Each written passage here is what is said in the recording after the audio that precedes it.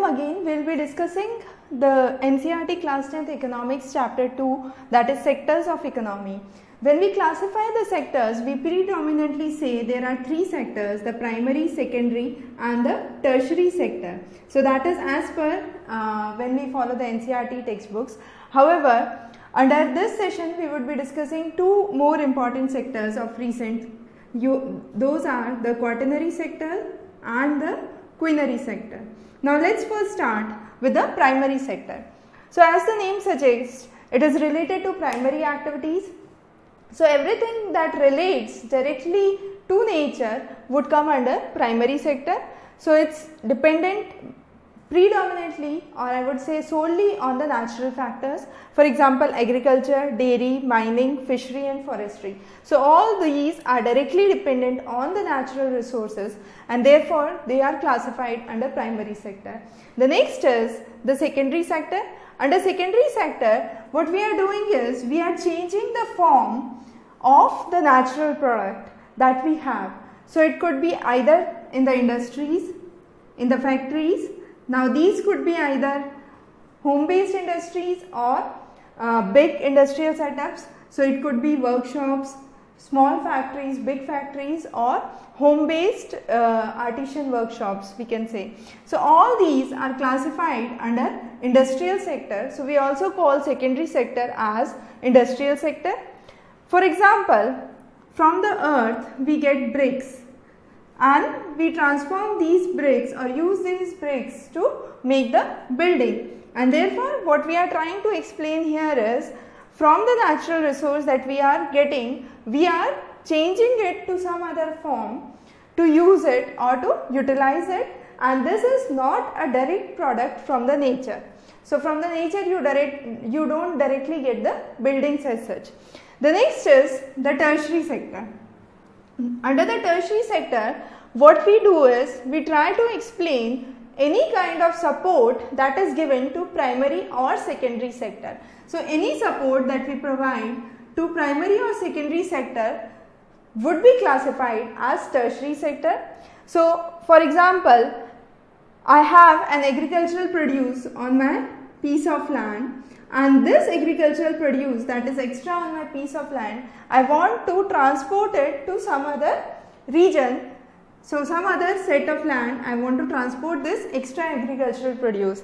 So what we will do is we will try to use transportation, and this transportation would be a tertiary sector because we are providing a support facility to the primary sector.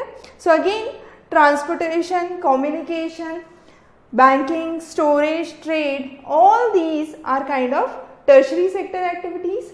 Now, of recent, what we have done is we have further classified tertiary sector under different heads. So whatever services are generated are called as tertiary sector. Therefore, we also call this sector as service sector, similar to the secondary sector, which is also known as industrial sector. Now when we extend the dimension of tertiary sector, we can go as quaternary sector and quinary sector. Quaternary sector involves intellectual activities, so all research and education, research and development, IT related jobs, consultancy jobs, all these would fall under quaternary services or quaternary sector because we are adding something to the services. So all kind of better off services or higher order services, that would be a good word to use. So all kind of higher order services would be classified under quaternary sector. Further, the topmost level of services which involves decision making would be part of quinary sector, and this predominantly includes the top executives and the top officials. So these are the 5 sectors that we talk about. However, under NCERT we have broadly classified these under 3 sectors. So for the remaining lecture we will work around with those 3 sectors as the predominant basis. Now, how do we count goods and services? Now this is a very important concept to understand. To avoid any kind of double counting, what we need to do is we need to make sure that the product that we are adding is added only once. So there is a single addition of the product. So let's take an example. The farmer supplies wheat to the flour mill at a rate of rupees 8 per kg. The flour mill grinds the wheat and provides it to the biscuit factory at the rate of 10 rupees per kg. And finally, this biscuit factory uses flour, sugar, etc. and packaging, and finally provides the packed biscuits at a rate of rupees 20 per packet. What does this mean? Now, this packed biscuit would have the ingredient of wheat. The biscuit factory would again have ingredient as wheat. Flour mill would again have ingredient as wheat, and the farmer is definitely supplying wheat. So this wheat is added at all the 4 steps. Now if I take wheat at this stage, that won't be the correct way to add it, because this wheat is again an ingredient here. Therefore, whenever we are counting goods and services, it's very important that we go on for the final value that is counted, and final value, that is the packed biscuit, would automatically include all the intermediate stages. So all the intermediate stages which will be using wheat would automatically be included in the final product. So whenever we are counting goods and services, we go for the final product and not for the intermediate product. That's a very important concept to understand. Now let's talk about what is GDP, or gross domestic product. Now gross domestic product is the summation of the production that is done through the primary activities, secondary activities, as well as the tertiary activities. So the value of all these final goods from all these 3 sectors would count towards the gross domestic product. And when we talk about the net domestic product would remove any kind of depreciation from this gross amount, and that would give you the net product. So you have the GDP minus depreciation, that would give you NDP, that's the net domestic product. So any kind of losses that you are incurring in the process would be subtracted from the final value of goods and services, and that would lead you to the net domestic product. And this GDP helps us understand how big the economy is. Now we will understand the classification of GDP based on various sectors. Like if we broadly talk about the various countries, India is predominantly an agricultural land. So most of the people here are employed in agricultural sector. So primary sector becomes important. For China, it's manufacturing that is important. However, if we take example of United States, it would be the service sector that would have a predominant position. However, in India, the trend is changing, and there is a shift from the primary sector activities to tertiary sector activities. Now the most important thing to note here is, however there is a shift from primary sector activities to tertiary sector activities, the employment, in terms of employment, we still have the highest employment for primary sector activities. However, if we talk about the value of the goods and services that we are producing, so you have the GDP. In terms of GDP, you have tertiary sector that contributes the highest. However, despite of the fact that most of the people are employed in primary sector, that means the employment in primary sector is extra. So there are extra people engaged in primary sector activities. That means even if I remove those people or I take those people away from the primary sector activity, my net output would not change.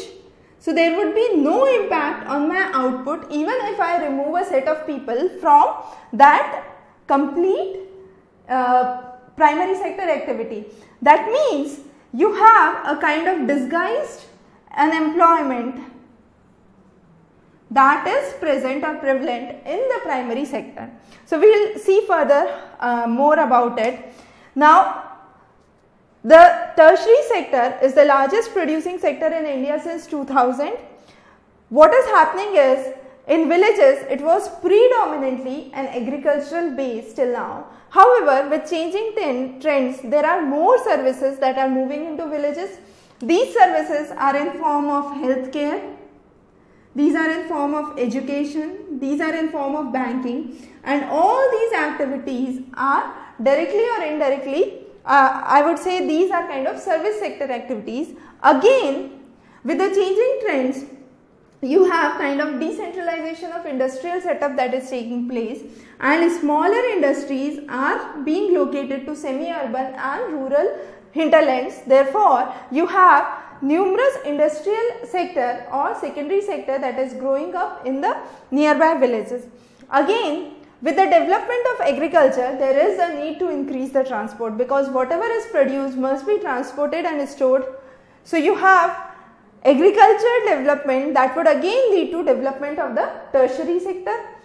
Again, with increasing income, more people are moving towards tourism, restaurants. So all these are tertiary sector activities. So again, we can say the idea of tertiary sector activity is nowadays increasing in India, and whatever new services are coming up, specifically in the hubs like Bangalore, you have the information technology centers.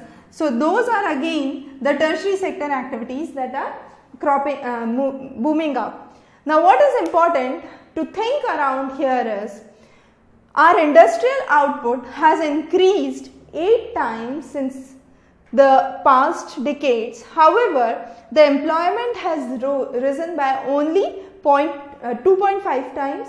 That means we are producing more, but the employment for industrial sector is not matching it.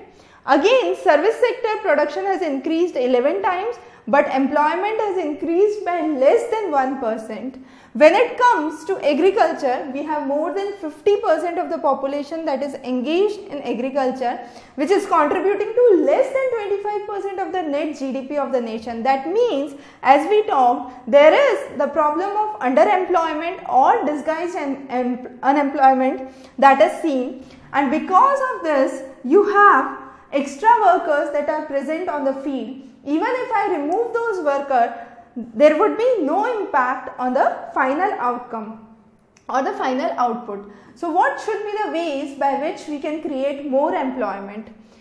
By providing irrigation facilities, so more people would be involved in the task of irrigating and channelizing or canal diversions. Then you would have investments in transport sector, so more people getting involved in transportation, banking sector, health sector, education sector. Moving of industries from core urban areas to semi-urban and rural vicinities, opening up cold storage facilities for agricultural produce and the kind of perishable produce that we have. As the statistics show, only 2/3 of the children attend school. So there is a need for more education, and therefore opening up of schools would require more staff. So again, there would be increase in the tertiary sector and employment. There would be improvement in tourism, and there is a scope for an extra 35 lakhs jobs that could be generated by tourism. Again, one of the missions, that is National Rural Employment Guarantee Act 2005, state a guarantee of minimum of 100 days of employment per year. That means if government is unable to fulfill these 100 days of employment, the government would have to pay the compensation in lieu of these 100 days. So this is a kind of employment guarantee that is being provided in the rural areas. So all these efforts would help definitely increase the employment opportunities for those who are predominantly struck up in the areas of underemployment or disguised unemployment.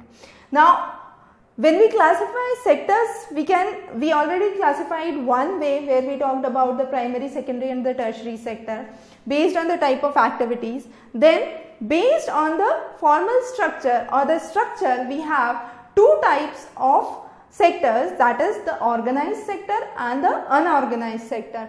Organized sector is much more formal, so there is assured employment. It comes under the regulations of Factory Act, Minimum Wages Act. The organization must be registered. Again, since it's a kind of set organization, you would have more job security. You would have to work for fixed hours. There would be paid leaves, holidays, vacations and all the benefits that would be given to the employee. Medical benefits and retirement benefits are also part of organized sector. However, when it comes to unorganized sector, it is more small and scattered. You do not have a whole day guarantee or a full day employment. Again, if you have a full day employment, there is no guarantee that you would have the employment every day, every next day. So it's kind of very seasonal or fluctuating employment that one has. So there are irregularities in the job structure, and the unorganized sector is paid very less as compared to the organized sector.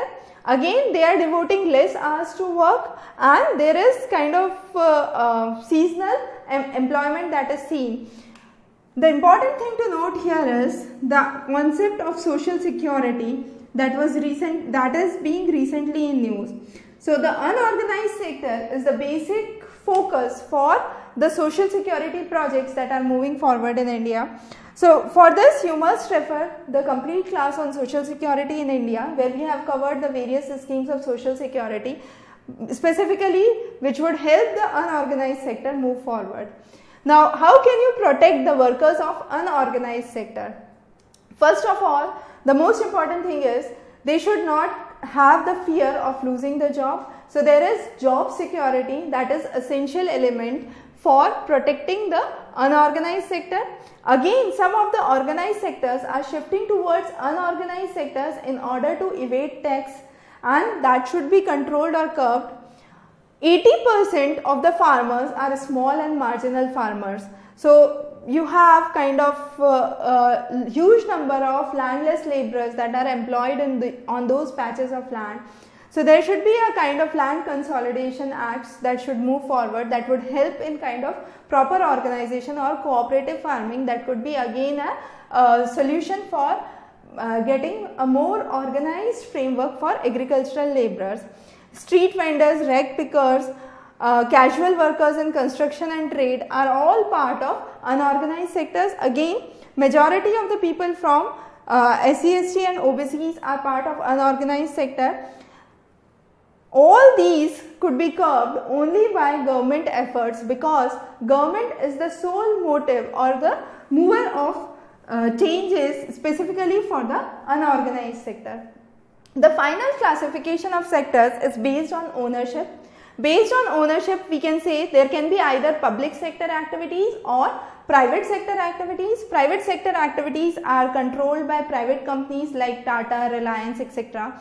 However, when it comes to public sector companies, they are under the government influence. So all the companies like SAIL, the Steel Authority, then you have the post offices, railways are part of the public system, and you have the only way the money is generated is through taxes. So government finally is getting money from the taxes, and it is using the same money for the overall development of the nation.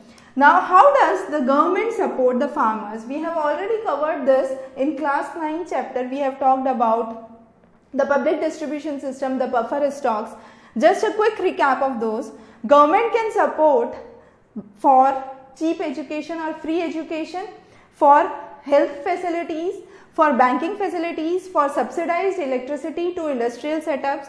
Besides this, government supports the agricultural laborers by providing the minimum support price for their crop. Even if there is a kind of drought or famine situation that occurs, the farmer would get a minimum base price, and that would be the minimum support price that the FCI provides to the farmers. Again, the people who are living below poverty line are provided subsidized food grains, and these subsidized food grains are provided through the various fair shops, or we call as the fair price shops or the ration shops, and this occurs by means of the public distribution system that we have. Again, Government has an important role in providing safe drinking water, housing and nutrition facilities. So with this we cover the class 10 chapter 2 for economics. We will be covering further topics in economics in the coming sessions. Have a good day ahead.